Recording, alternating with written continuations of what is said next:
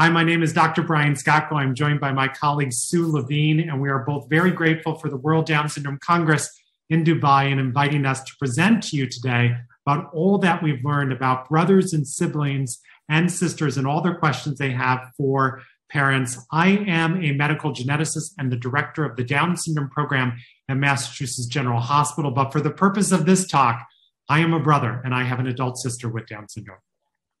I am Sue Levine, and my career path is a social worker, and I work with brothers and sisters of children with Down syndrome as well as other disabilities at a small private nonprofit organization in New Jersey, United States. We know that sibling relationships are among the most intense relationships that any of us will have growing up. They last the longest, unlike our spouses or our significant others who might occur at midpoint in our lives. Our siblings are there from the beginning and we don't get to choose them. They are with us for this journey and they certainly shape who we are. They teach us skills about how to share, social skills. They teach us about competition, coping, and problem-solving skills. Those little opportunities that we have to wrestle with these emotions growing up sometimes shape us and give us the skills to be able to cope and wrestle with those same emotions when we're adults. Different things affect how we relate to brothers and sisters.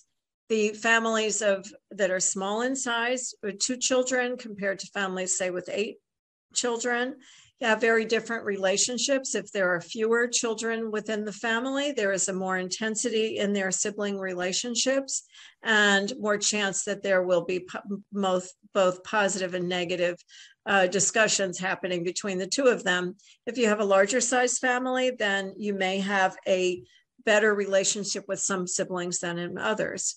Birth order also makes a difference. If you are the oldest in the family versus the youngest in the family, if your sister or brother with Down syndrome is older than you and you are younger, there will come a time when you realize that you are more capable than your older sibling, and that will be a cause for a bit of an adjustment as a child. If you are the oldest in the family yourself, then you may have more of a tendency to take care of and be protective of younger siblings. So different things will affect the family dynamic. The age difference between you and your sibling with Down syndrome, if you are closer in age, there is more chance there will be shared play opportunities, shared opportunities for fighting over the same toys, etc. Whereas if there is a larger difference in your ages, there may be less interaction of that nature. Gender association, there are different experiences with brothers versus sisters or brother-sister dynamics that affect how people get along within the family. Sue and I took a look at the research to say, what does it show about siblings who have brothers and sisters with Down syndrome? And a lot of research comes from Australia.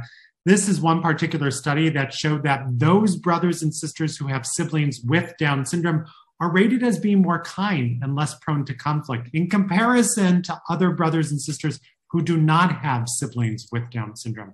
We're also, as siblings, less prone to behavioral problems, not that we're exempt from behavioral problems, but somehow we learn patience and we learn how to recognize that everyone has challenges in this life journey. And brothers and sisters are more likely to have increased levels of empathy and more likely to go into caregiving responsibilities. So the research definitely does show that while there are some challenging moments in this life journey, the positives tend to outweigh many of the negatives. And Brian and I see that reflected again and again when we meet with families, when we meet with brothers and sisters in different support groups that we run. We also wrote this research article, which looked at how brothers and sisters feel about their sibling. We sent a survey to almost 5,000 families in different places in the United States, and we got a quite nice response that many of them were older than 12 years of age, and then some were younger, and the majority were full biological siblings. So that's the basis for this information. And with what we found in answer to the questions that we posed, that the majority of brothers and sisters do like their sibling with Down syndrome. Their majority are proud of their brother or sister with Down syndrome. Some certainly feel sorry for them or feel sad that their sibling had Down syndrome. And a small percentage, but an important percentage nonetheless, is that a certain percentage of siblings on the date that we ask the questions wish they could trade their sibling with Down syndrome for someone without Down syndrome. We oftentimes have an opportunity to do brothers and sisters workshops where Sue and I are together with siblings, and we ask them to ask us the tough questions. And we get a lot of medical questions. How do they get that extra chromosome? Can Down syndrome be deadly? Is Down syndrome more common for boys? Why are some people with Down syndrome short? Are all kids with Down syndrome strong? And if there's one thing I've learned is never assume we know the answer or even understand what they're asking on the first question. This last question, I remember when I first got it, I immediately responded with a brilliant answer about hypotonia and about the muscle tone and how muscles evolve over time with people with Down syndrome. And then the puzzled sibling said, well, is that why they're throwing a temper tantrum and crying in the grocery store? And what we then started to realize, the sibling was not asking me, are all kids with Down syndrome strong? They were trying to ask, are all kids with Down syndrome stubborn, right? And that's a totally different response. Let's talk about embarrassment. Let's talk about how you deal with temper tantrums. Let's talk about brothers and sisters and the emotional journey, not the physical journey. So I've learned by working with brothers and sisters, when I get a question, I oftentimes will say, that's a really interesting question. Can you tell me more? And I'll delve for more specifics in order to be able to better answer those questions. So if there's one thing you take from this presentation, as your other children ask you questions about Down syndrome, rather than being quick to answer, be quick to ask for more information, because oftentimes you'll get a more enriched perspective of where they're coming from. And that's important as well when you look at some of the educational questions that you might get. Things like this: why does my sibling have to do preschool twice? Do they have to go to a special school? What's the best way to educate someone with Down syndrome? Why is it called Down syndrome? So many of our siblings wonder if they're going to have their sibling with Down syndrome is going to have the same experience that they are in school, if they're going to have the same opportunities. And even from a young age, they may worry about things like that last question. Can people with Down syndrome graduate from college? Are they going to have the opportunity for higher education? Or what are they going to be able to learn in their lifetime? And what we found is, Brian and I have found that siblings often feel badly if their brother or sister is not going to be able to accomplish some of the same things that they are going to be able to accomplish. And what we encourage parents to think about is that everybody's life is valuable and everybody's career path is valuable. And even some of the simpler jobs that may not require going to college or require having clear speech or require us to be fully engaged in all aspects of the community, that there's value in any job that some people can do with Down syndrome. And that there's all kinds of ways to educate individuals with Down syndrome as well. And one size does not fit all. Some students may flourish in an included classroom with their peers without Down syndrome, while other students may require much more support in the educational setting. So helping your children see all the possibilities and view any possibility as a positive one is important. We oftentimes get social questions. Can people with Down syndrome have normal jobs? What does normal mean, right? How come they talk different than us?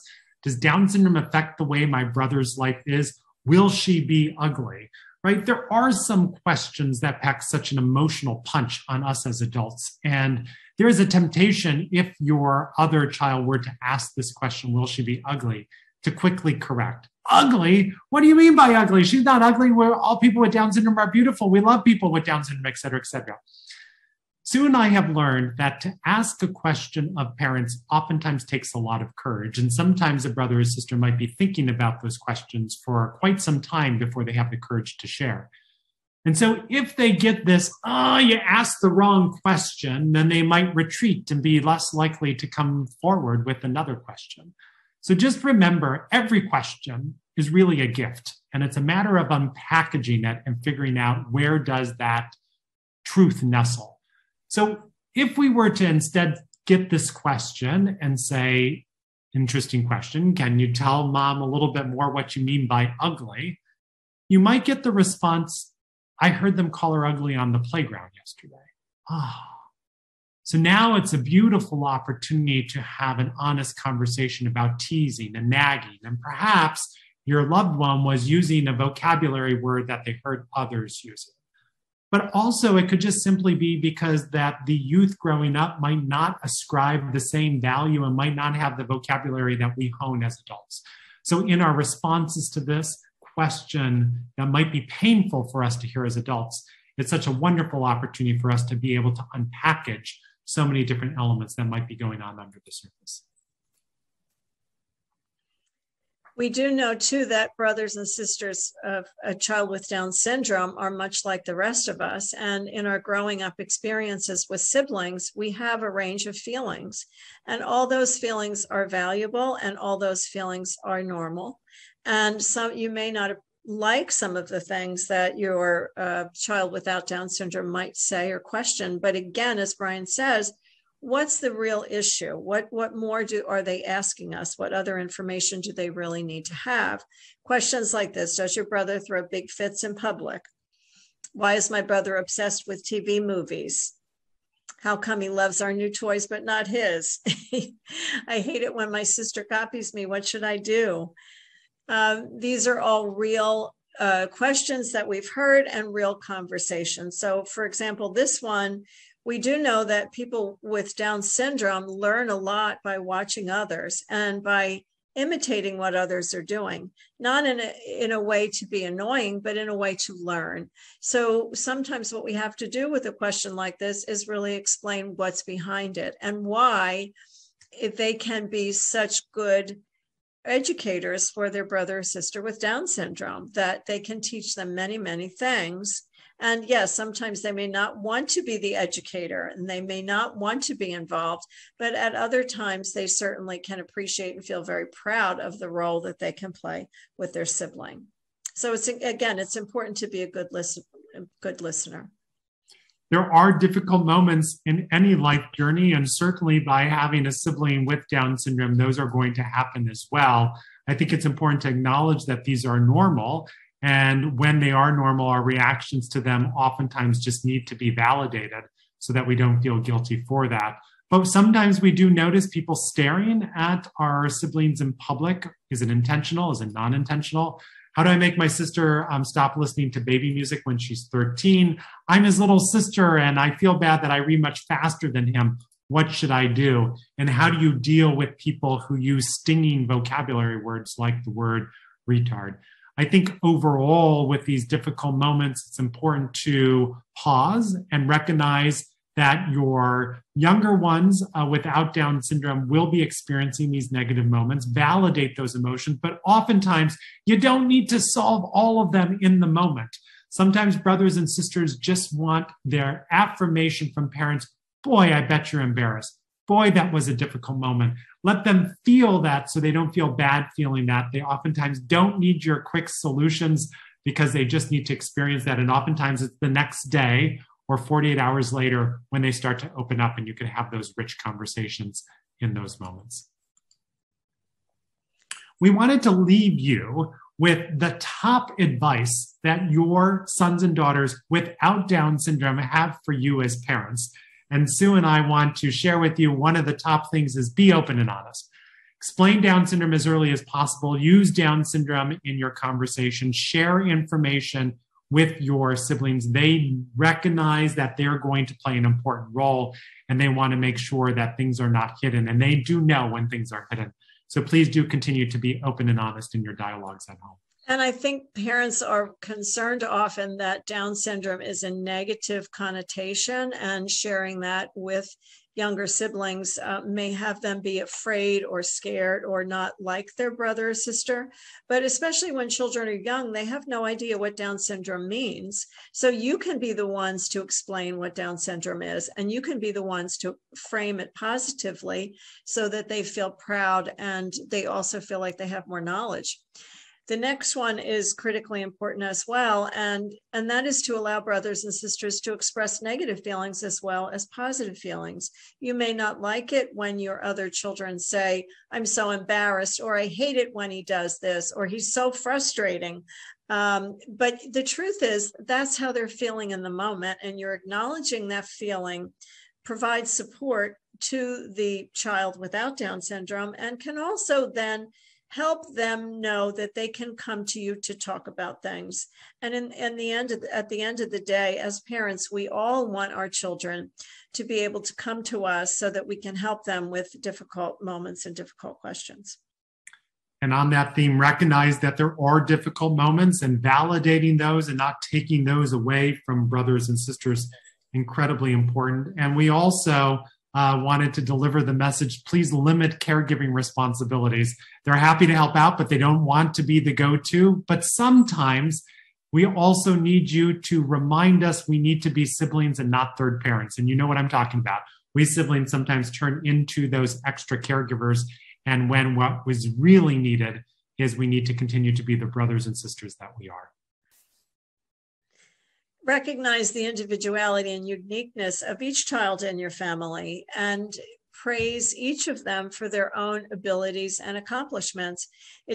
Life does not have to completely revolve around the individual with Down syndrome or the star of the family who's talented educationally or athletically. We want to be able to value each child for who they are and celebrate the uniqueness and beauty of each individual.